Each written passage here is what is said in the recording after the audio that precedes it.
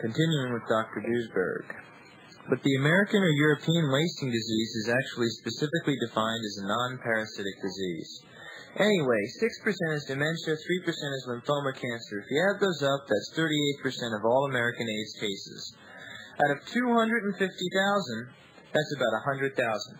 Their diseases cannot be explained by any form of immunodeficiency whatsoever. Why is it considered AIDS then, asks Ben. That's one of the questions I would love to know the answer to. I have asked several experts. They always get mad. AIDS is always presented as if it's the immune deficiency. It is not at all. Cancer has nothing to do with immune deficiency.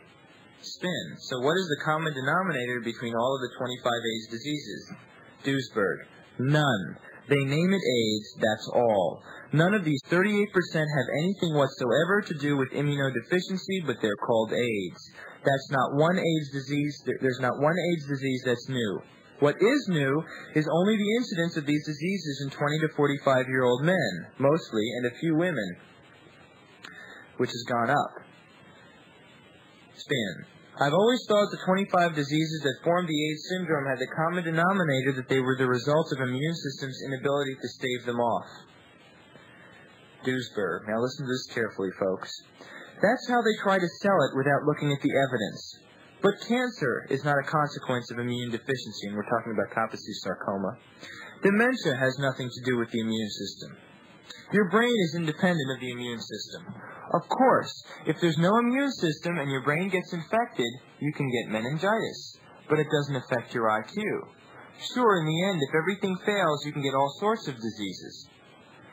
Even if you accommodate the virus with all sorts of absurd and paradoxical hypotheses, indirect mechanisms, cofactors, autoimmunity, a 10-year latency period, even that doesn't get you around the solid number of 4,621 HIV-free AIDS cases worldwide, with a third of these in the United States. How do you explain those? You couldn't have a better alibi than for it not to be there. You couldn't have a better alibi, and that is suppressed. Here we have a real cover-up. Last year, the numbers of these cases was going up like crazy. Anthony Fauci, director of the National Institute of Allergy and Infectious Diseases, the National Institute of Health, and the CDC called a meeting. And you know what they did? They gave it a new name. They call it idiopathic CD4 lymphocytopenia, or ICL. When you're HIV-free now, folks, it's no longer called AIDS. They're going to diagnose you as having ICL. Spin. There are 4,000 cases that don't have HIV, but the 250,000 plus cases that remain do have HIV. Duesbergh. That's what you think. How do you know that? Spin. Because they've been tested. Duesbergh. By whom? Spin. By their physicians. Duesbergh. So who tells us that they have been tested? Spin. A guy goes to his doctor, clearly very ill. He has AIDS. He's tested or was tested earlier and is found to be HIV positive. Duesbergh. Even now, there is no record anywhere that says in how many American AIDS cases HIV was actually found. And you know what, folks? Dr. Duesbergh is right, because I have found out exactly the same thing. Spin. But in every AIDS case, the CDC would know whether or not the patients were HIV positive because their physicians reported it. Listen carefully what Dr. Duesbergh responds with. I've verified this personally. You're led to believe this by the CDC, but the evidence that HIV is there, they never disclose. Nowhere in the HIV/AIDS surveillance report, as they call the national statistics kept by the CDC, do you ever find HIV data. No survey on HIV at all. All they talk about is AIDS, and then you read a little more of the fine print as to how AIDS is defined. They accept what you call presumptive diagnosis. AIDS cases without HIV tests. You know what that means?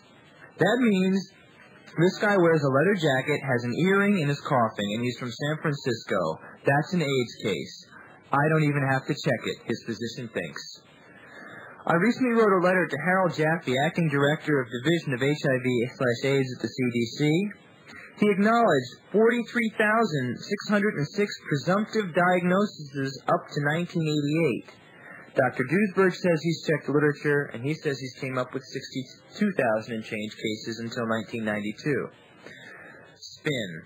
Let me get this straight. You're saying between 43,000 and 62,000 of the cases of AIDS up until 1992 were not tested, which means we have no idea whether or not they were HIV positive? Dr. Duesbergh responds, absolutely. Spin. They may or may not have been HIV positive. Duesbergh, yes. Even in the latest AIDS definition, in January 1993, they allowed presumptive diagnosis. In other words, a good number of them, even now, will be reported without an HIV test. And folks, don't let that throw you, because as I showed on the last show, HIV testing is nonsense. Continuing. Spin. The public perception is that all cases of AIDS have HIV, that a case is not defined as AIDS without the presence of HIV, which would mean by definition that somebody tested them. Duesbergh.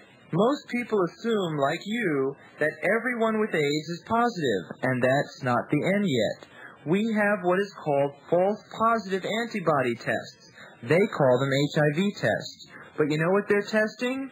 The antibody can be there and the virus could be long gone. I told you I wasn't making it up, folks.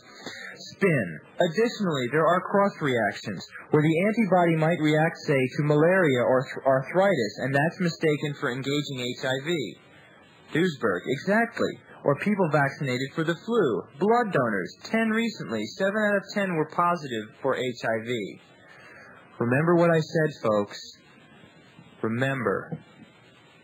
There are many other diseases and reactions that will bring you a positive test for an HIV antibody, and most of the AIDS tests that are being used now, and even that shouldn't make you go out and want to get tested, because even if you find you have HIV, there are 5,000 people walking around in the world right now who have been diagnosed with AIDS and don't have a scratch of HIV in them.